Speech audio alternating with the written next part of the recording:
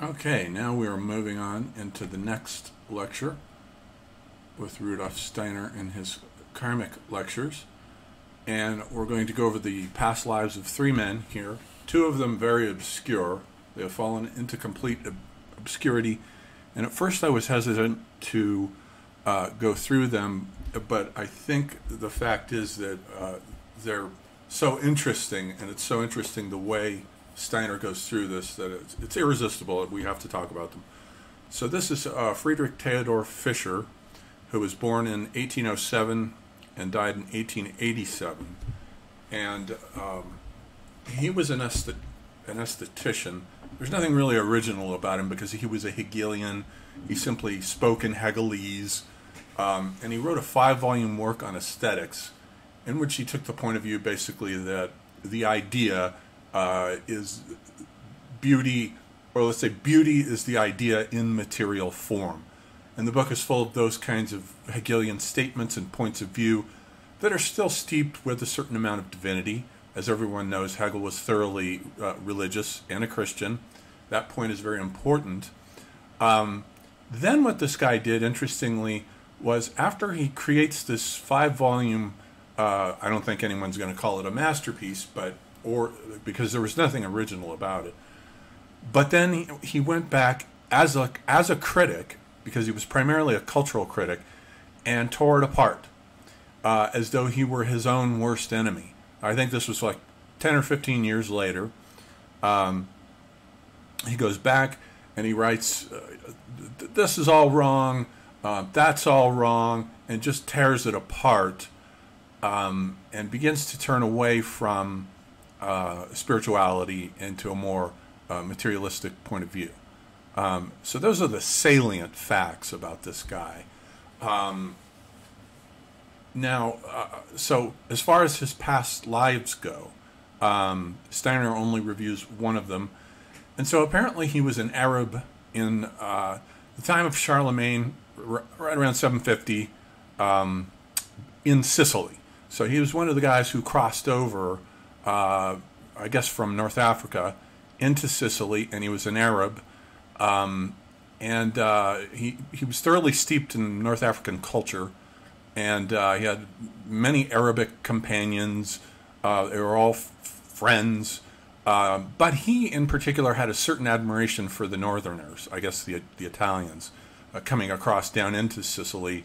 He had a certain admiration for them. And so Steiner doesn't say that much about that particular life. What's important is what happens in between, after he dies and goes into the world between death and another birth. He's there for many centuries, all the way down until 1807, when he was born in the 19th century. He was there, and he was also there with his Arabic companions, as happens normally when one goes to the other side. One normally consorts with one's tribe, let's say, with whom one is incarnating over and over again. And their task was to preserve a certain non-Christian strain. The fact that they had been Arabs was part of that. But it was important to preserve not an anti-Christian strain, but a non-Christian strain that will then develop in the 19th century into materialism, which Steiner regards as anti-Christian. So he then incarnates in 1807. He writes his book. He's a Hegelian, and Hegel is, of course, a big Christian, believes in God. God for him is the absolute. Everything is the manifestation of God's ideas working through history. So he writes the 5-volume treatise, which is a deflection of his karma, because his karma is supposed to preserve a non-Christian stream. That was the agreement he had with his Arabic companions before they incarnated, which is why, Steiner says, when he went back later and criticized his work and destroyed it, he got back on track with his karma, which was to preserve a non-Christian tradition, which is why he destroyed his own 5-volume work on aesthetics, to prepare for the group of his other Arabic companions who would incarnate in the 19th century as materialists and mechanists. So he was born out of that group first, before them, which is why he starts out as a Hegelian and then gradually converts to a kind of almost a nihilistic worldview, thus paving the way for the coming of the materialistic strain, which Steiner regards as anti-Christian. So that's Theodor Vischer, which I think is fascinating. So now let's look at the great composer Franz Schubert. Here he is, one of the greatest composers of the 19th century. His dates are 1797 to 1828. He lived a very short life. He died at the age of 31, but he wrote all kinds of compositions. And he had a friend, a patron named Baron von Spahn.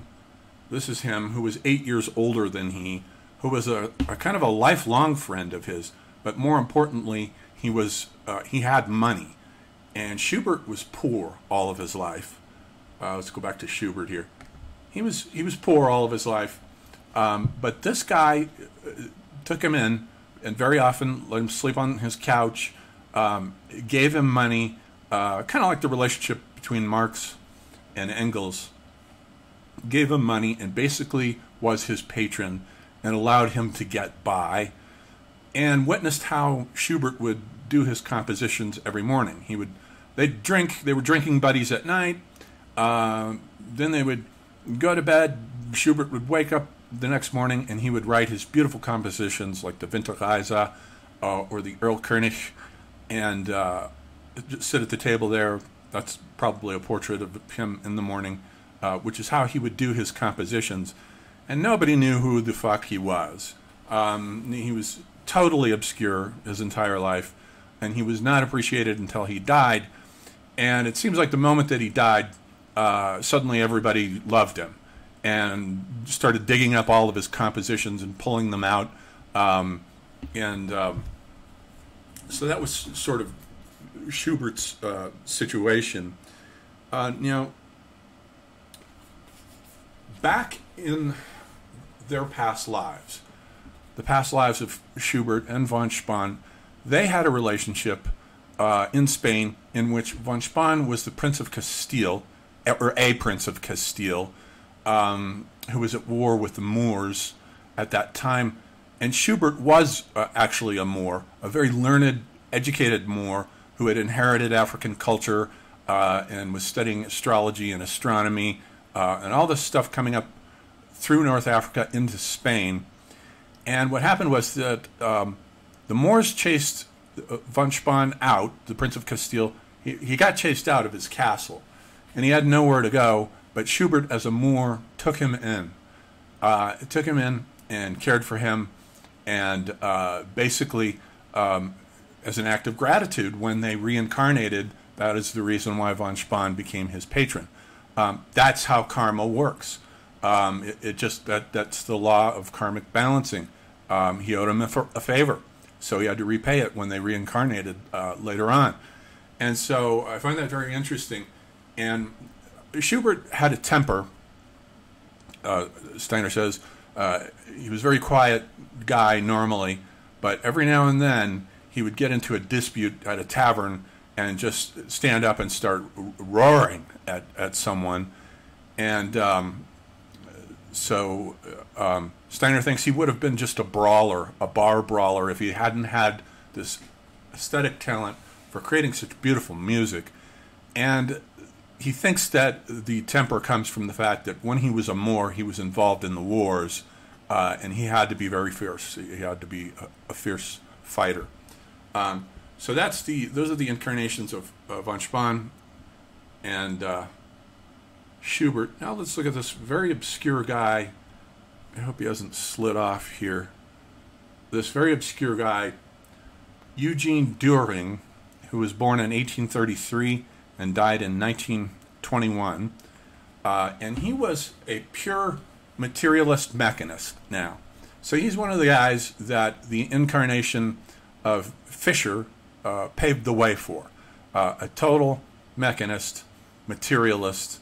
But Steiner read all of his books. Apparently Steiner was just absolutely, in spite of Steiner being so spiritual, was just absolutely mesmerized by his mathematical books and his books on physics and his book on Robert Julius Meyer, the guy who created the first law of thermodynamics. Steiner just loved his worldview and thought that even though it was materialist mechanist, it still had a certain kind of intellectual spirituality about it that separated him from the other mechanist materialists of the time, separated him from the herd. And so when Steiner looked back at his past lives, he saw two of them. And one of them was the fact that he was a part of the Greek iconoclast controversy in the 8th century. That started in 726 AD under Constantine V, who put a ban on images. Now, originally, for the first couple of centuries, Christianity had no images because it came out of an iconoclastic tradition.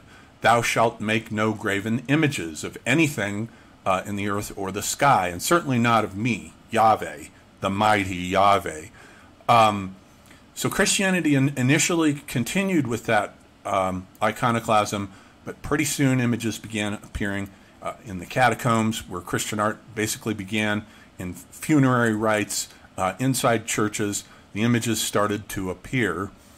But in Constantinople, by the 8th century, the emperor put a ban on images because the iconoclasts, and Eugene Duhring was one of them. He was an iconoclast who, by the way, I missed an important detail in his incarnation in the 19th century. He went blind, which is related to this iconoclasm here, this destruction of images. And the controversy was that painting images of the divine beings, of Christ, is tantamount to the hubris of separating Christ's human and divine nature. You're separating them. And so you're painting only his human nature, and separating them is a blasphemy. Really, only the Eucharist is the true image of Christ, because it is both divine and human. It contains within it the united nature of Christ within it, whereas the paintings do not. So that was the argument of the iconoclasts, and there may have been some influence from Islam coming in there, I suspect. Islam preserved the iconoclastic tradition of the Old Testament. And then so the iconophiles, though, then said, well, actually, we're not presuming to paint some sort of image of God or Christ. We're interested in the pedagogical aspects of these images. They can teach the illiterate, the people who can't read, can see the images of what happened. And the fact is that by the fact that God made himself as an invisible being, visible as Christ, that put an annulment on the Old Testament ban on images. So actually, it's a heresy to say that the Eucharist is the true image of Christ. That's a heresy. That's the real blasphemy. God made himself visible to man for a reason, and this is why we paint him. And so Eugene Duhring was one of these iconoclasts, which Steiner thinks is related to his blindness, which came later, and the fact that materialism is a kind of form of blindness. You're not seeing the spiritual world. It's as though the spiritual world does not exist for you. So there is a kind of blindness to it.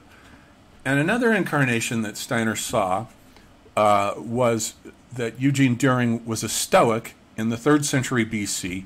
He was a Stoic philosopher, and Stoicism, as is well known, was a form of nihilism. Stoic ataraxia was almost equivalent to Buddhist nirvana, and they weren't interested in anything worldly. It was also iconoclastic and nihilistic. So that's this guy's tradition. Those are his incarnations, and this is what sheds light both on the fact that he became blind and the fact that as a mechanist materialist, he was blind to the spiritual world. So we'll leave it there for that video, and the first of Steiner's digging into the past lives of famous Europeans.